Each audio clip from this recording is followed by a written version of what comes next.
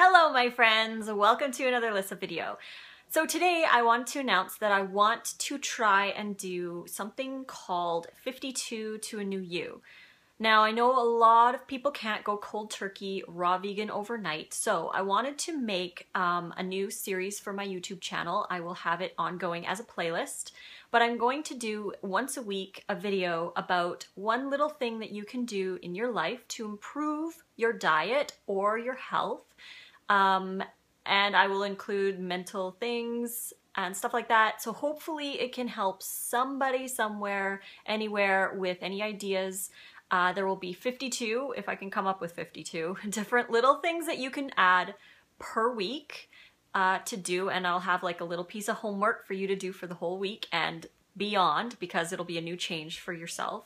So I hope that everybody will like that. I will start that soon with my next video, but for this video, I want to kind of encompass all of that into one about how I became a raw vegan and how you could take the steps that you need to become vegan or raw vegan.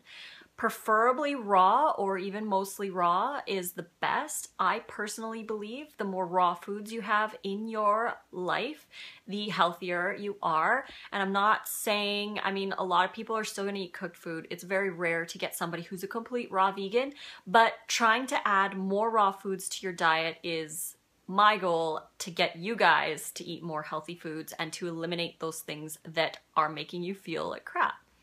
So I wanted to go over some things that you can do if you want to transition or go cold turkey into a vegan or raw vegan lifestyle. The first thing that you need to do is to get inspired. So you're going to want to watch some documentaries, namely Earthlings, Cowspiracy, and Forks Over Knives. There's a bunch of other ones out there too, like Fed Up. Oh gosh, there's lots. I'm going to, in the description, put a link to all of the resources that I'm going to talk about in this video. So you're going to want to watch those 3 videos, and you're going to learn why we should be eating a plant-based or vegan diet. And you're going to, from those movies, you're going to formulate your reasons why you want to change your lifestyle and why you want to become healthy. So you're going to find your reasons. And my reasons, as I've said in many, many videos, number 1, for the animals, number 2, for the planet, number 3, for my health, and number 4, to be an example to those around me. You'll want to find out your personal reasons for doing this, and you're going to want to tell yourself every single morning when you wake up why you are vegan or raw vegan. You want to wake up and say, I'm a raw vegan, and these are my reasons, and go over them in your head and really indoctrinate yourself with your reasons why, because they're important to you. There's reason why you want to change. So you got to tell yourself every day why you want to change. The second step is that if you can go cold turkey. I mean, I did, no problem. Well, I did have cravings. I had to deal with a lot of mental stuff with that, but I did go cold turkey. But if you need to transition slower, you can do it either weekly or monthly, or set dates in your calendar, because if you are like me and you use the word moderation to justify eating things you know you shouldn't anyways, you can also use the word transition to also justify eating things that you know you shouldn't. So make set dates, like for example, January 1st to the February 1st, you're giving up all flesh, for example. So during that month, you're going to look for new things that you can replace those calories with, other vegan foods, preferably raw, of course. So for the first month, you give up meat. Maybe the second month, then you move over to dairy. Give up all dairy, cheese, yogurt, all of that. And then maybe the third month, you give up eggs.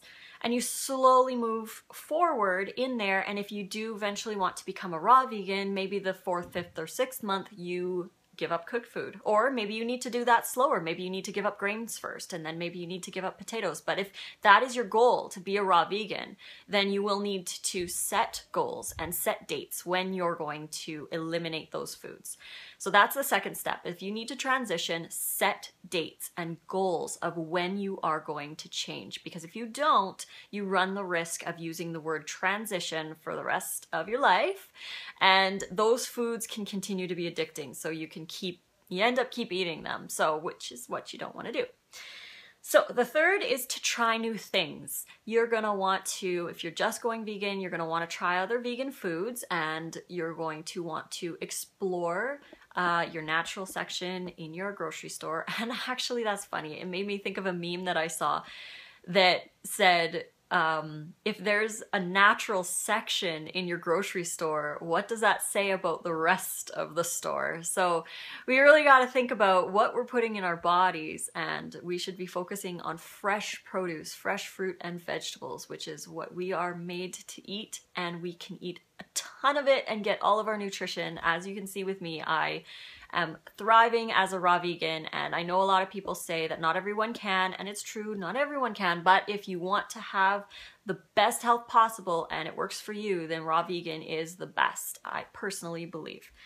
So the fourth thing, you want to learn. So get some books. I highly recommend The China Study. I highly recommend Proteinaholic by Dr. Garth Davis. Oh, the kitty came to see me. I highly recommend How Not to Die by Dr. Michael Greger. And Michael Greger has a website called nutritionfacts.org, so you can find all sorts of vegan, science-based nutrition on his website, and it's all free, and he's got tons of videos. I really enjoy listening to him, so he's a really good resource for vegan nutrition. And if you want to do raw, I highly recommend the 80-10-10 diet by Doug Graham. That is what I follow, not to a T, because I still do the garlic and spices and stuff, as I've said in many videos. I typically do it mainly for the ratio, so the 80-10-10, the 80% carbs, 10% protein, and 10% fats, which is a perfect ratio for me, and I highly recommend it if you want to do raw. That is probably the way to go. I've done the high-fat versions and I just can't stick to them. I fall off the wagon and it doesn't work for me. So the 80-10-10 was definitely better because I was eating a lot of calories from fruits and vegetables, and I felt more satiated and my cravings went away and my skin improved and everything because of the hydration on a high-carb, low-fat, raw vegan diet. So the next one would be to make sure that you're getting your nutrition and your supplements and your energy. You'll need to eat more calories than you might be used to because you're cutting out animal products, and if you're doing raw, you're cutting out all the potatoes and grains and all of that kind of stuff. So you're going to need to replace them with the raw fruit and vegetable calories. That's very, very, very important. Most people who do transition over aren't eating enough, and then they crave, and then they say they're hungry all the time. You just got to keep eating the fruits and vegetables to get that done.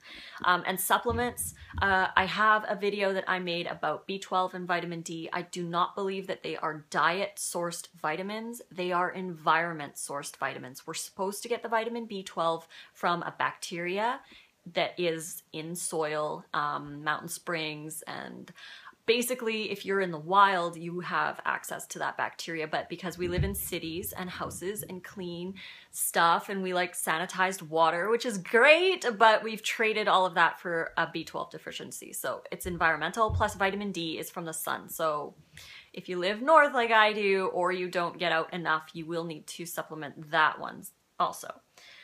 Plus, as you know, D is added to milks and D is added to a lot of foods, so it's actually not necessarily high in animal products, and they actually do pump farmed animals with B12 because they aren't getting access to it either. So when we think that we're getting our B12 from our meat, we are actually getting it indirectly from a supplement because those animals aren't actually making it either, which is sad. But okay, the next step, find recipes that you love. Find some special recipes that you absolutely love and that are really easy to make. I've got a ton on my YouTube channel that I use for lazy days, or in the beginning when I really felt like I was craving something, I would make, you got to save these recipes for the times when you feel craving or you're lazy, because when you're lazy or craving, you'll eat almost anything. So if you have a backup, if you have a recipe that you know that you can make really quick and you love, make it and eat it. I always fall back on fruit because that's really simple and easy. I'll just grab some bananas and eat them. But if you do need specific recipes, find a bunch and write them down and have them readily available. Always have the ingredients available so that you can just make it when you're lazy, when you come home from a really long day at work, and also find restaurants that you know that you can eat at, vegan restaurants, maybe that have your favorite meal. If you need to pick up something really quick, you know you can go there and you know you can get something that you can have. So just make sure that you have like a list and a backup plan if you do feel like you're craving something or you need something. Again, I always fall back on fruit, but it's very smart to have some recipes on hand. I mean, even as a standard American diet eater, I would always have certain things in the freezer that I could just throw in the oven. So again, you just gotta find those recipes that really resonate with you and that you absolutely love and save them for those days.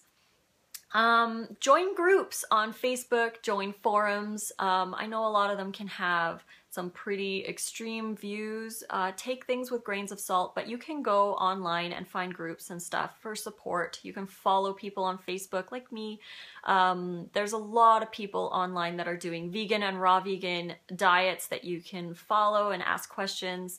Hopefully that can help you feel a little bit more supported, especially if you have family that doesn't support you. Remember that you're doing this for you, and you need to do this because you want to get healthier, and you're going to be an example to those around you. So you got to stick to that. But yes, support is very important, and you can find it online. There's a lot of groups and stuff that you can join. And again, take things with a grain of salt. If things get more drama driven, just scroll by and leave it alone. That's my 2 cents for that. If you fail, it's not the end of the world. Everybody will at some point possibly fall off, but you only actually fail if you stop trying. So mistakes happen. Pick yourself up the next day, tell yourself your reasons, go to your fridge, go to your recipes that I just told you to get, and work on that, and get up and, eat your fruit, drink your water, and do those things and tell yourself you're okay. Because if you stop and you move back to where you were, then that is a fail. But you don't fail just by making a little mistake. So keep going. Every single day you can make those choices to become a better you. Clean your cupboards out. Clean your cupboards out and seriously give away what you're never going to use again. Give away what you can, give to neighbors, give to friends if you want to, otherwise throw it out. Because if you have it in the house and you feel like you need to finish eating it, it's just going to cause more problems because you're going to feel guilty, you're going to need to eat it. Just throw it away. I went through my cupboards, I gave a lot to the food bank, and I threw a lot of open stuff away that I was never going to eat again. And it felt really good to clean my cupboards. And if you have family that still eat cooked food, maybe designate yourself special cupboards just for you to have your raw foods in. Designate shelves in the fridge, and just imagine that those cupboards and shelves that have the foods that you can't eat are just not accessible to you. They just aren't your food, so you can't eat them. Let's see. You have to work on releasing your attachments to certain foods. If you have issues with certain things, especially cooked food, it can be very difficult to let those go. Work with your mind about releasing those foods and telling yourself that they're no longer something that you want to eat. I pretend that they're not food.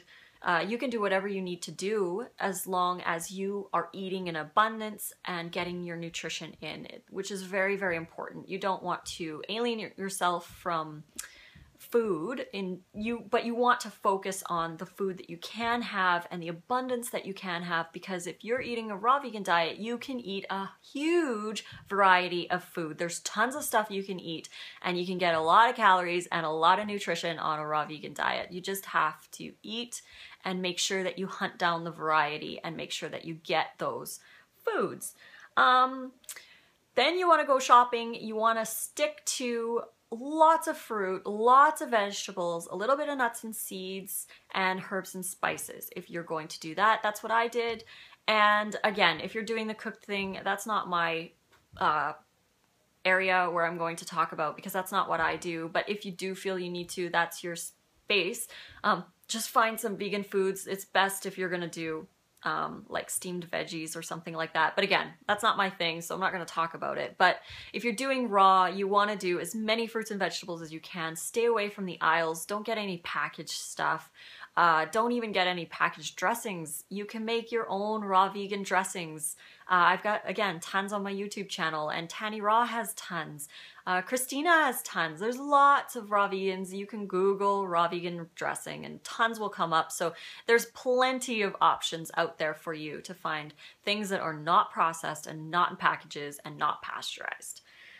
And then you want to just focus on your abundance. You want to focus on your health. You want to focus on all the positive things of why you're changing, and stop focusing on the negative. Stop focusing on the things you can't have anymore. Stop focusing on how you felt before. Start focusing on feeling beautiful and healthy and fit and vibrant and full of energy. Focus on that, and it'll help drive you to stick to your journey and stay on the path. So I hope you guys enjoyed this video. I know it was a little bit long, but I wanted to let you guys have a little bit insight into how I did it and how you can do it. So hopefully that helps, and hopefully that the 52 to a New You will help as well.